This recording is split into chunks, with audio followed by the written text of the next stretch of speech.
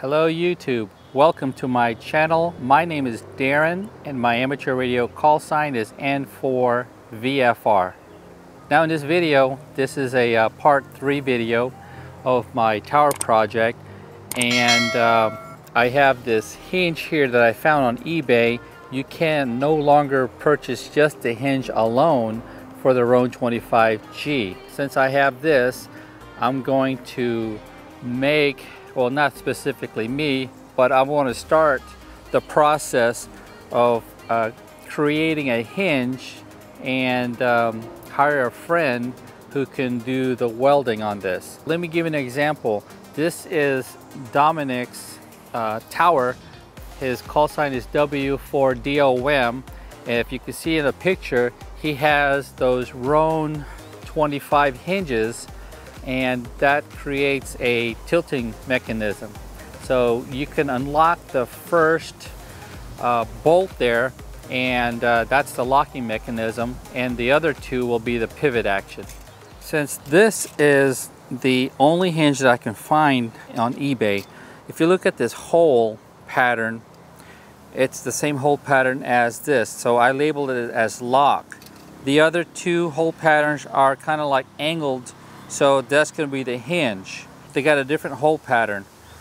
Now this here, the locking one, I'm going to measure the length from the tip of just the tube to the end of the tubes. All right, if you can see it there, it's 4 inches 13/16 long.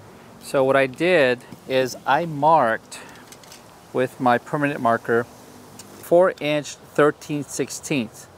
So I did that for all 3 legs. I need to cut that. I'm going to use a hacksaw to cut all 3 legs straight across. And before I do that, I need to measure 4 feet because this part of the tower will be located in the cement. We're just going to use this tower section as a guide. So I'm just going to put this through here, line it up with the holes, place a bolt in there,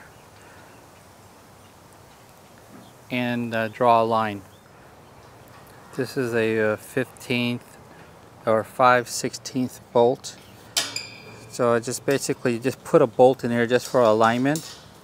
The holes line up perfectly. I'll take my permanent marker, and I actually marked this locking hinge so I know how to align this with the other tower, section. Okay, I just put a new blade on my hacksaw, and hopefully nice and straight, nice and stiff. Hopefully let's cut this nice and straight, 90 degrees.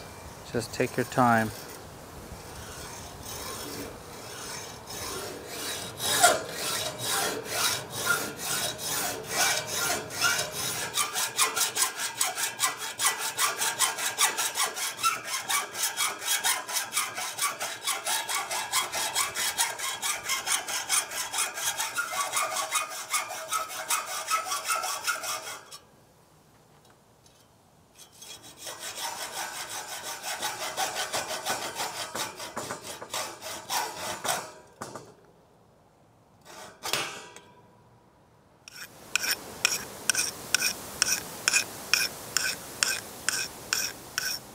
Well, my uncle came already, and he took the hinges, so I've already cut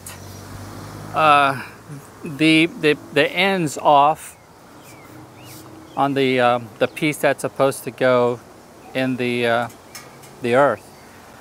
So one thing that I saw that was going to be a problem is right here. This, all 3 of them, their weld is right here. So if you were to cut this off, actually there's not enough room for the hinges to to actually fit in here, and then you got to drill a 1/2 inch hole. So an idea, when we had a conference with Dominic, W4DOM, and my uncle, we came to the conclusion just to go ahead and cut here on all 3 legs and have a fresh cut, and then we'll move this Z-bend down here and re-weld it onto the tower itself. So after this is gone, then I have all this here to play with to actually to put the hinge on the tower itself. So one will be the locking mechanism, and then the other 2 sections will be the tilting portion, the actual hinge that goes into the tower, and that's going to be the pivot point. So I made it known to him to, when he puts them on and does the weld, to use that spare tower I got over here, this tower, that one right there, it's my spare one. So he's going to take that, put those pieces on the inside, okay, put the bolts in, and then weld the 1/4 inch steel, and then later on drill the holes. So that's where I'm at now. That's the hinge has been hauled away, and he's going to come back on a couple of days and bring his truck to pick up the base section and the other tower section. We're going to use that as the template. And now I got my 3x3 all formed up. Well, I'm still in the process. I'm putting it together, and nightfall is about to come upon us, and I'll be digging the hole, start digging the holes tomorrow. So this is where I plan to put the foundation for the 35-foot Roan 25G, and I have my DX Commander right there. My shack is right there in the corner, and I'm not sure if I should build a underground cable routing. What do you think? Have the cable routed underground? That means I got to dig a trench all the way there and have a pipe sticking up with a J hook, so water can't get inside there. And then I got to block that off so lizards and creatures won't slide up inside that tube.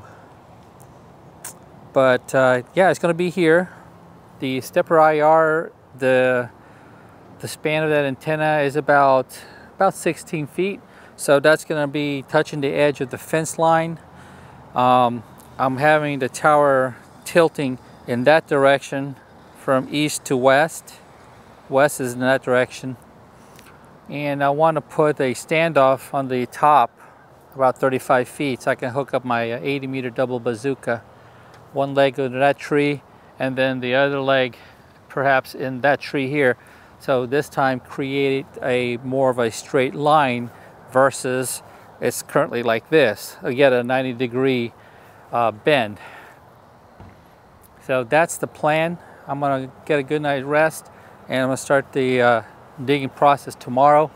I hope to get the building permit. Matter of fact, it got approved, and I did pay a fee for that in the event if someone complains that, hey, I got a tower, I mean I got the authorization to build. So that's it.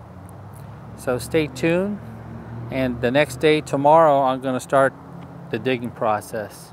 Good morning. It's day 2 of this antenna project.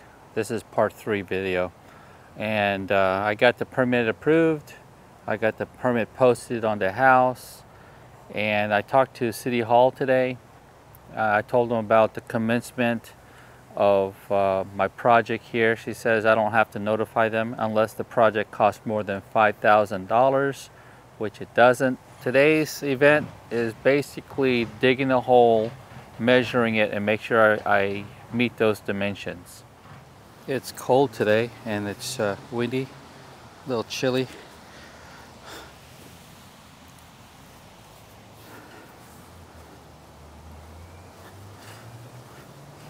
I'm just going to move this aside, get it out the way. I spray painted my dimensions. It's 3 by 3. By DX Commander, there's some ground radials there, so they're going out this direction. So what I'll do is I'll cut this way and try to find those wires and then just pull them back, take them out the way.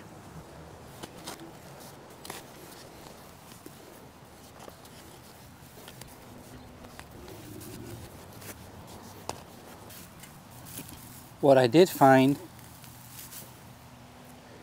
is an old coax.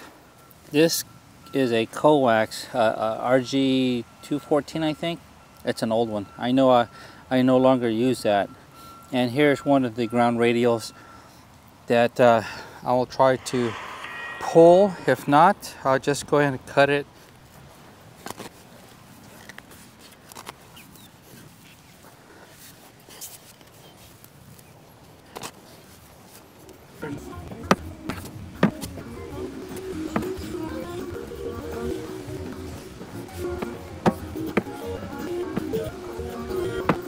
Cool beans. We're going on 4 hours. It's just me solo. And currently we're looking at, I don't know, looks like 1 feet 8 inches, maybe more than that. Let me look at the middle. It's approximately 2 feet 3 inches. So now I got to go all the way down to 4 feet. I'm now using a post digger to get those corners nice and square, and loosen up the some dirt, and then dump it in the middle, and then I'll use my shovel to get the dirt out of the hole.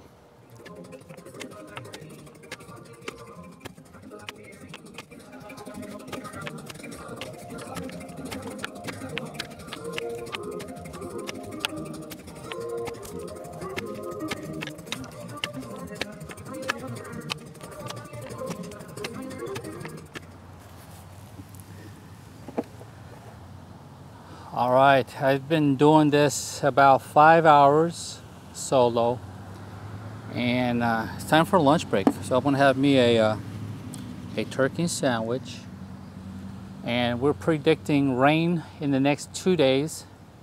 So thanks for Mike. He texted me when I sent him the photo.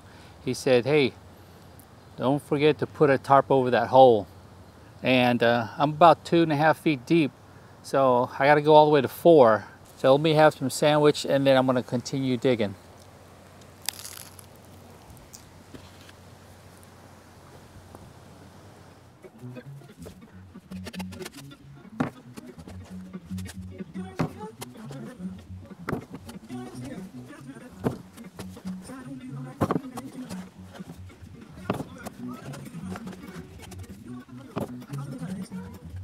But this is the meaning of foxhole.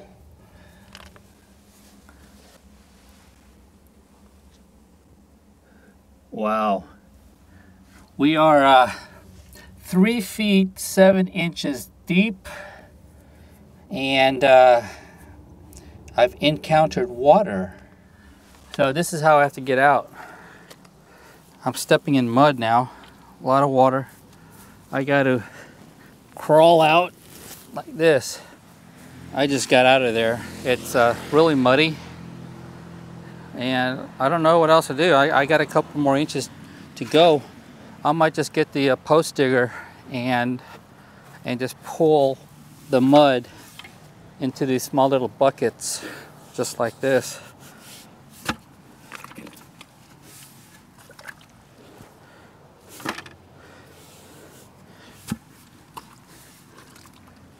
And I don't want to get stuck in there. This is very deep.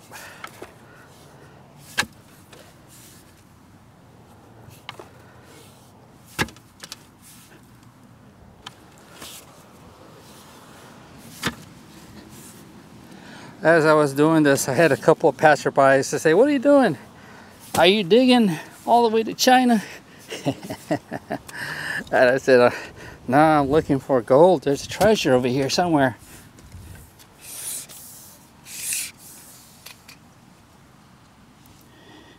to up to here, I'll just say it's 4 feet. I'm actually like a ½ inch short on that side.